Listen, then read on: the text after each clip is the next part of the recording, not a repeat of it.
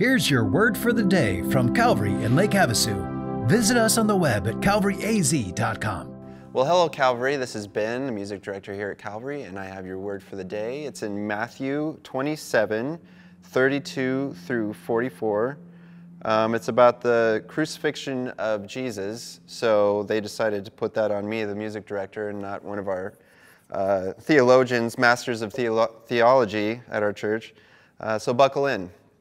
Here we go. So along the way, they came across a man named Simon, who was from Cyrene, and the soldiers forced him to carry Jesus' cross.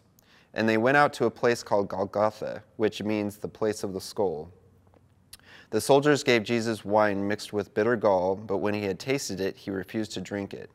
After they had nailed him to the cross, the soldiers gambled for his clothes by throwing dice. Then they sat around and kept guard as he hung there. A sign was fastened above Jesus' head, announcing the charge against him. It read, "This is Jesus, the King of the Jews." 2 revolutionaries were crucified with him, one on his right and one on his left. The people passing by shouted abuse, shaking their heads in mockery. "Look at you now," they yelled at him. "You said you were going to destroy the temple and rebuild it in 3 days. Well then, if you are the Son of God, save yourself and come down from the cross." The leading priests, the teachers of religious law, and the elders also mocked him. "He saved others," they scoffed, "but he can't save himself. So he is the King of Israel, is he? Let him come down from the cross right now, and we will believe in him. He trusted God, so let God rescue him now if he wants him. For he said, 'I am the Son of God.'" Even the revolutionaries who were crucified with him ridiculed him in the same way. So right away, there's only one gospel that corrects this here at the end, where the revolutionaries or the criminals that were crucified with him both mocked him. That is inaccurate. In Luke, we learn that one of the criminals came to faith and actually went to paradise with Jesus.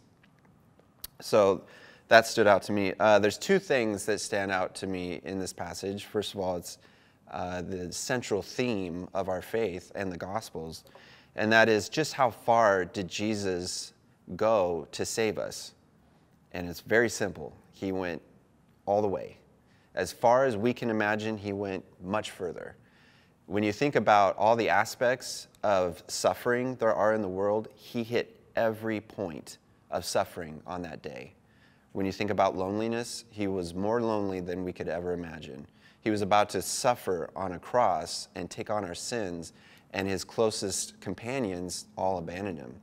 There would have been no greater need for help from your friends in that moment. Physical suffering, the greatest suffering though, and the thing that I think made him pour drops of sweat and blood in his prayer the night before, was the separation from his Father and the taking on of the sin of the world. I don't know about you, but I'm a creative person, so when I think about that, I think about how did that even work?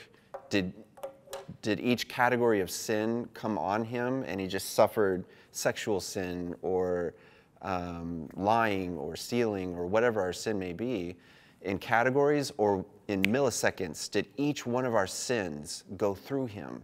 It blows my mind. And so it brings me to complete reverence of our Father, and I hope it does that for you as well. So how far was Jesus willing to go to pay for our sins and to save us? Far beyond we could ever imagine. It gives us no excuse. He left us nothing to say, "Oh, he went that far, but he left that part out, so no." You can't argue what he did for us. The other good point that I had was the mocking of Jesus and the people that had him right in front of them and still didn't believe. What that does for me is it tells me that the people in my life that don't believe, that I care about, my loved ones and family and friends,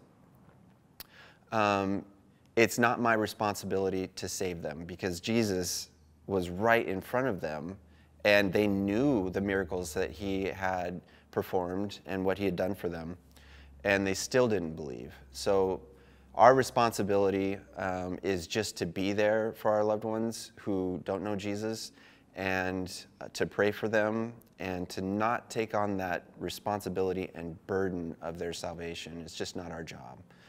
And so those are the two main things that I took out of this. It's, like I said, the central theme of the gospel and our faith, and there's so much there. But hopefully this gave some sort of enlightenment to what Jesus did for us on the cross and how much he paid for our salvation. All right, I love you guys, and we'll see you on the next one.